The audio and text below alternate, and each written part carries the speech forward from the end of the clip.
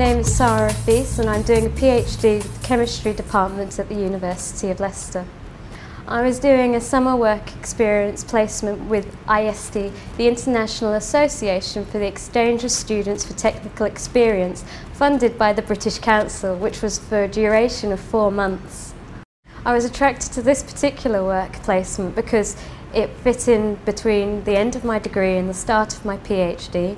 It was an international experience that I could go to Poland and visit another country. It involved meeting a lot of people from around the world, and it involved learning about the lab, working in a research lab and gaining skills that I could build on in my PhD. The skills and the benefits that I developed during the work placement were that it was a culturally enriching experience. I was able to work in a research lab, learn about the environment and gain technical experience and skills from which I could build on in my PhD.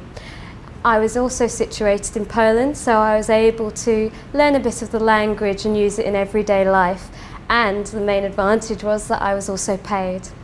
A typical day consisted of arriving at work at 9 o'clock via a bus and a tram at the Medical Biology Centre of the University of Leicester. We researched in a lab which focused on the molecular study of non-pathogenic mycobacteria using specialised techniques I studied in my degree, which in other words means we were trying to find a cure for tuberculosis. I met researchers who had collaborations with Japan and UK to solve one of the world's top problems.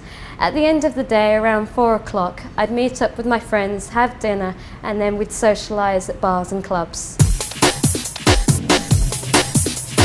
I highly recommend a summer work experience placement, especially in an international context, as it will help you find your niche career. It is a snapshot of what life would be like if you chose that career. It was useful for my academic studies and my research skills, and in the international context, it was a culturally enriching experience that I will cherish.